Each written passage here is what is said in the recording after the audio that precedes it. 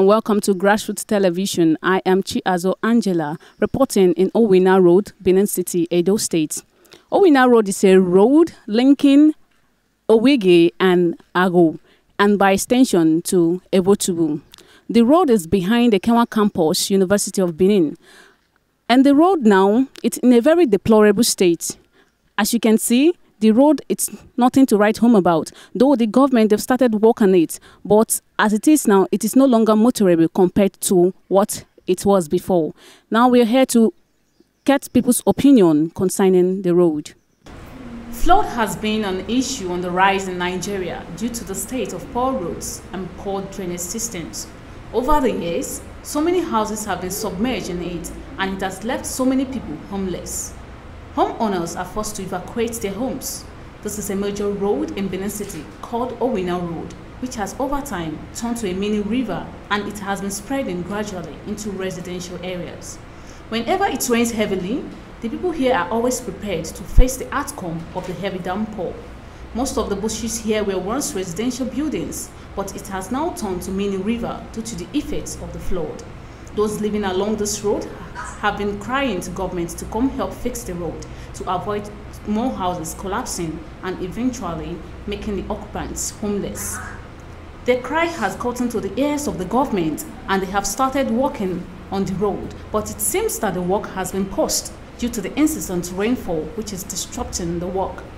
When we spoke with some of the residents, they were delighted about the development, but some said that the rate at which the work is going on is slow. And also the pattern of work is not too good because the drainage system just started from the middle and not from the beginning, which is not supposed to be so.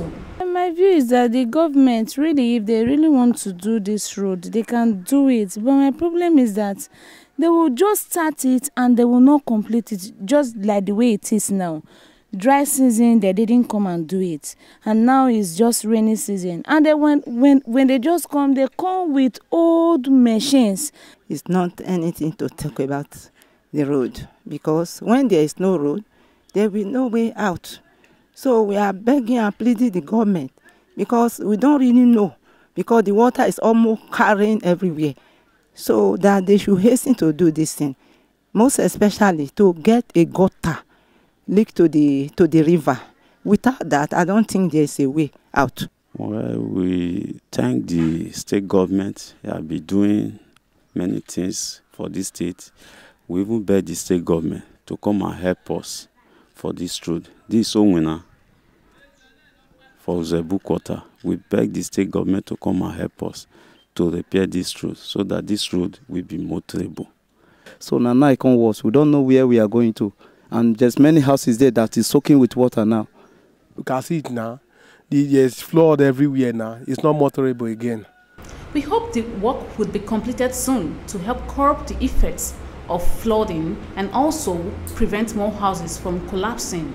We also plead that the government should also look into other major roads and streets. Gotten the opinion of the people concerning the road, and they are of the view that the government should hasten up the construction work going on in this road so as to make it more motorable and easier for people coming all the way from Ago, Uzebu, and heading to Ring Road. I am Chiazo Angela, reporting for GTV.